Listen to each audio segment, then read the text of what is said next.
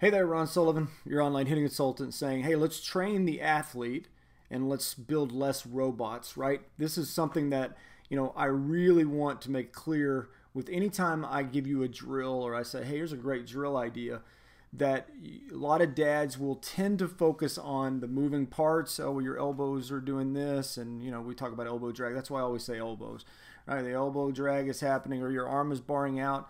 I'm going to give you a drill that, remember on the last video where we talked about the ball flight being our teacher. And this is a great example as Pete Alonso is talking about his tee routine. I'm going to put this link in the description box. It's great to hear his cage routine. Lots of great advice there.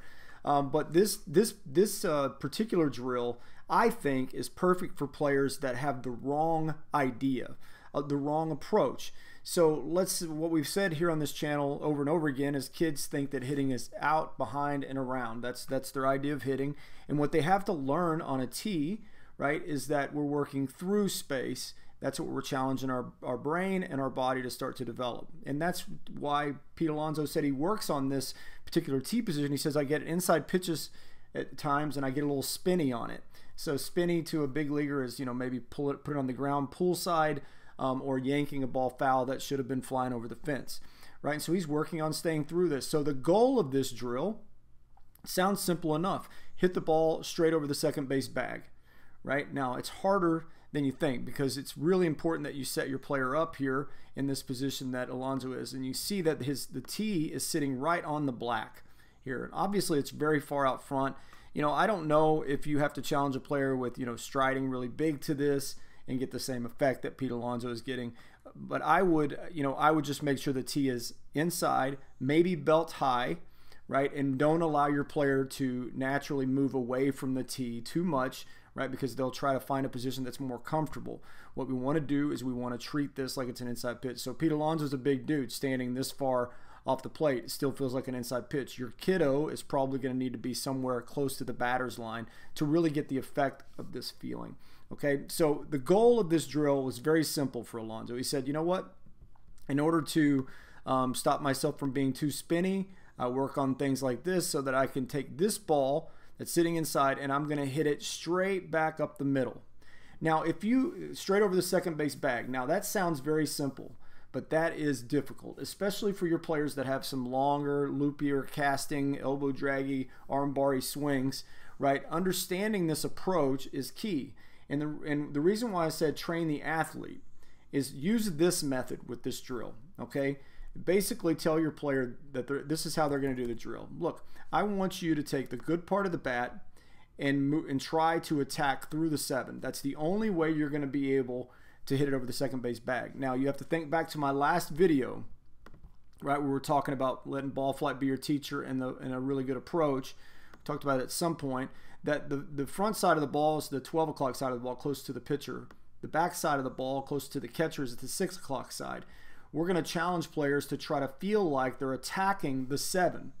Right? Now you can do this. You can teach getting inside of the ball without getting a player focused on knob direction, hand direction. This is when I think kids start looking really robotic. But if you give the athlete very simple instruction, hey, do you know where the good part of your bat is? Yeah, it's right there. Okay, good. I need that. I need you to move that as short as you can through the 7 because that's the only way we're going to get consistent ball flight over the second base bag from this tee position. So again, by the first 20 reps your player takes at this, you're probably going to see some crazy bad results, right? We're going to roll over the ball, and you can say things like if they're putting it on the ground poolside, for instance, they're spinning around it or they're yanking it down the line here. That's not the goal of the drill, right? We can say, well, what part of the barrel, if they understand the clock illustration, what part of your barrel hit what part of the ball? And if they're smart and they hit a ball on the ground poolside, they'll say, well, I hit the top of the 5. Okay, well, I need you to, it's very simple. I need you to take the good part of the bat through the 7.